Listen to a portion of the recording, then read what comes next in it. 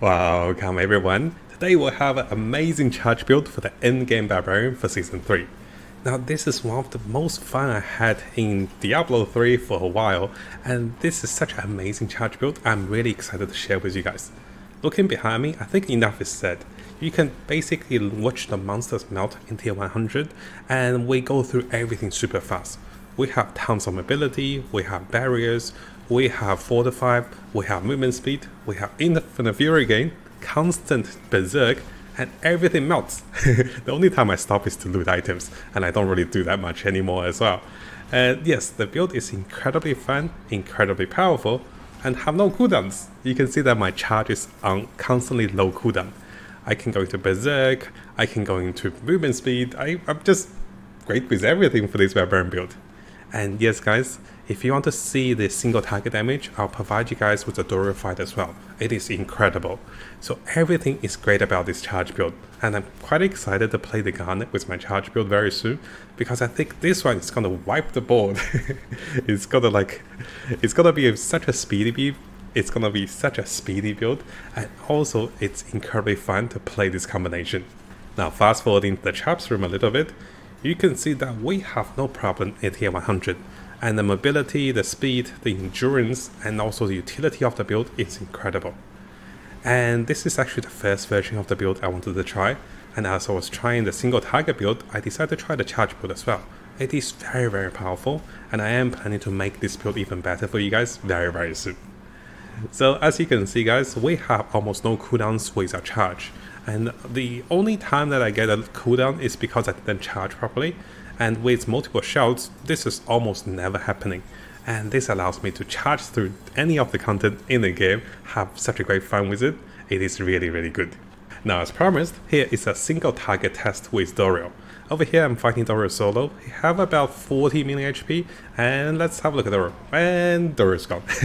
So yes, the build have incredible potential for single target, multiple target, and we can deal with anything in the game.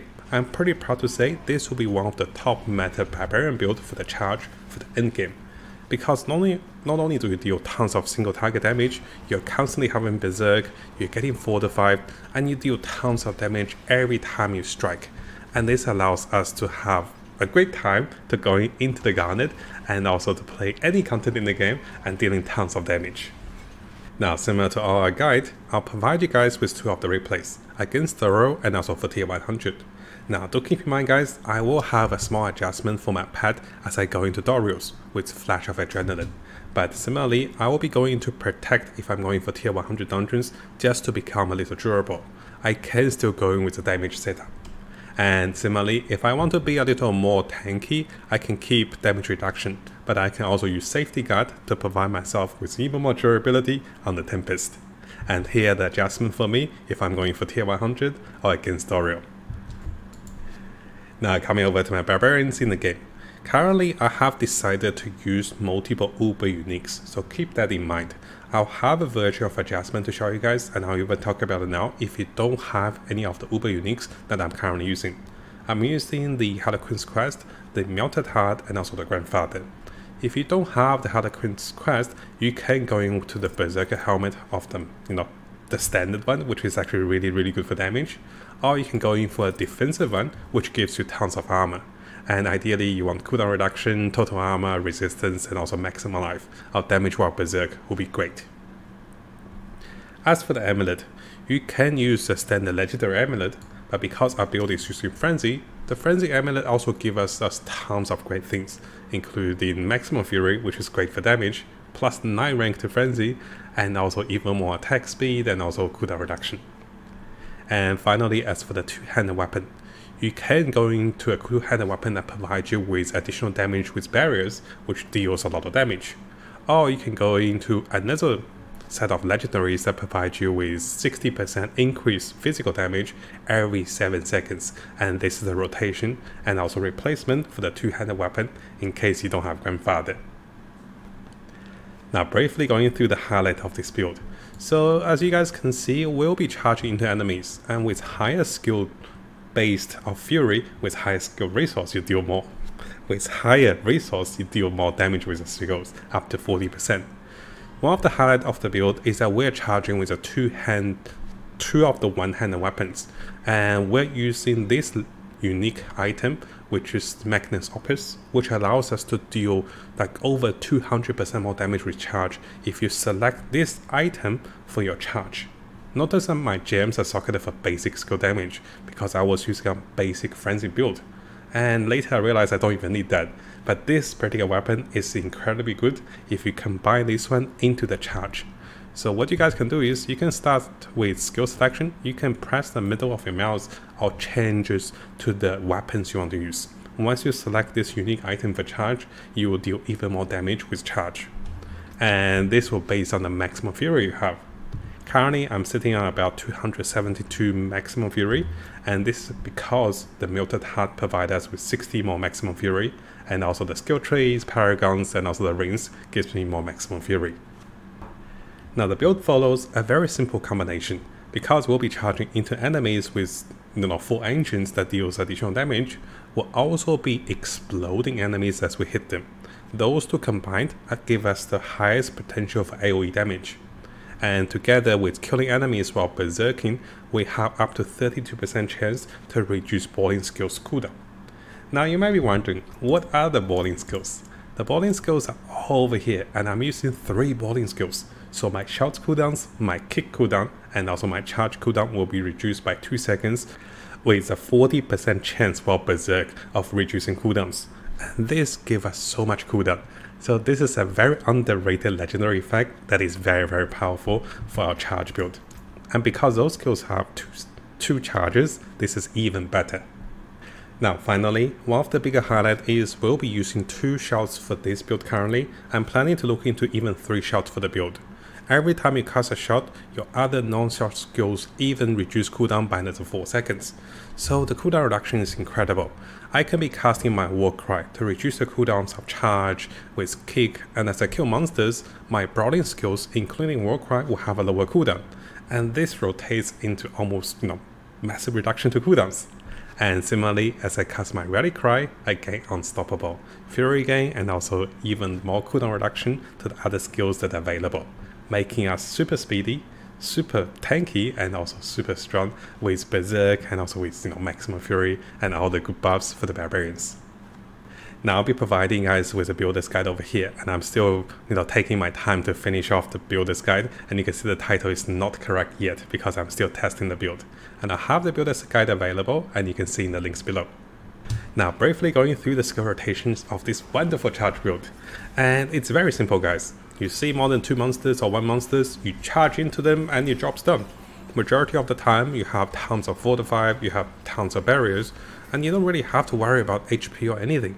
And should you ever feel the need to lower your cooldowns, killing 1 or 2 monsters while berserk will do the job. And if you want, you can be casting your rally cry to gain movement speed, fury, and also lower cooldown to everything else. You can see my skills is constantly dropping down with cooldowns, and it is wonderful. So the cooldown reduction for this build is very high. I could make the cooldown reduction even higher with another glyph, but I decided to not to even go further. So here, whenever you need, just charge into things guys. The more you charge into things, you gain berserk, you gain unstoppable, you also gain maximum fury, you get increased damage, and also you gain explosion damage against everything else. If you can, try to charge into multiple enemies and push them together, and while doing so, you'll be doing explosion damage. Now, it is such a fun build, I don't think I need to explain much, and I think yes, you guys get the hang of it, you'll be like, wow, what am I doing with Barbarian before? Play everything else. I should just play this build and have such a fun in the season, right? So this is a really interesting build, and I think I'll just cover up for the boss fights for this build as well. So usually you want to top yourself up with maximum fury if you can against a single target. Starting with a kick is a really good way to also gain additional berserk and also, spending your fury. By spending your fury while casting Wrath of Berserker, you'll deal tons of damage afterwards as well. And usually here you can notice that I didn't quit, I just happened to have done overpower, and that did 40 million damage. If I overpower and crit it, that will be over hundreds of millions of damage. And that is enough for most things. And if that's not enough, you can start casting Charge and also Frenzy to gain tons of Fury back and kick again because you have such a low cooldown. And that is the location for most of the single target you want to fight in the game. Now hopefully you guys enjoy this build. I'll be looking towards updating and also making this build stronger, and I'm having so much fun with this build, so definitely expect an updated version. The paragons won't be changed too much, maybe just a few changes with the skill trees and maybe some of the item selections. But majority of the time, this build is wonderful. So let me know in the comments below, what do you think about the Charge Barbarian now that we have an endgame build that is super speedy and that is super good for all the content.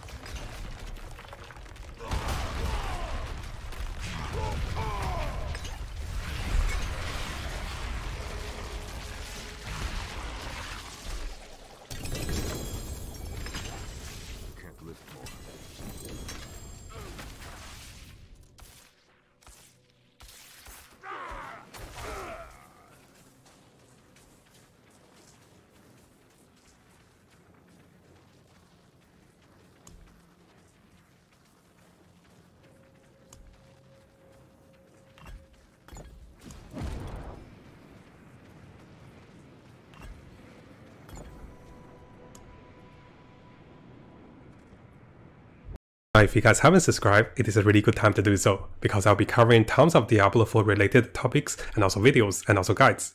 We'll be looking to the top meta builds, non-meta builds, leveling up, and also Paragon tricks. We're also looking to the latest events and also official updates, and also changes to different characters and also different builds in the game. So make sure you hit that subscribe button and also turn the notification on, because a lot of you who are watching the videos have not subscribed.